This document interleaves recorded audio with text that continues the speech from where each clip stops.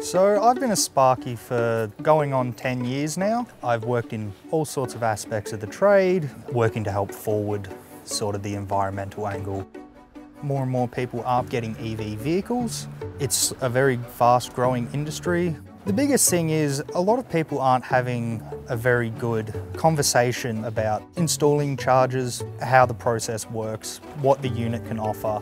There's all these chargers on the market that no one's really breaking down the bonuses of spending that little bit extra, but also getting a much more reliable, simpler product.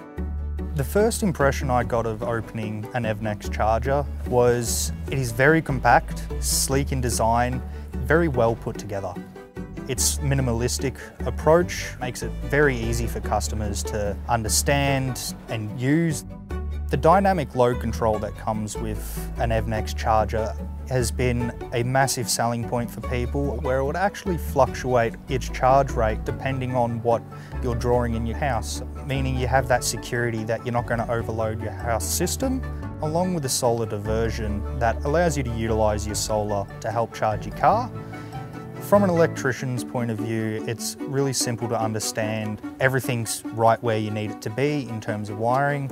The new E series that they have, everything is protected, double insulated, IP rated, ample conduit and rear entry for numerous ways of installation. The process for commissioning an Evnex charger involves taking a quick photo of a barcode, taking some photos of the install, and its smart system will automatically commission itself. But having a locally made unit just in New Zealand is peace of mind for me, and it should be peace of mind for any customers that are considering an EV charger.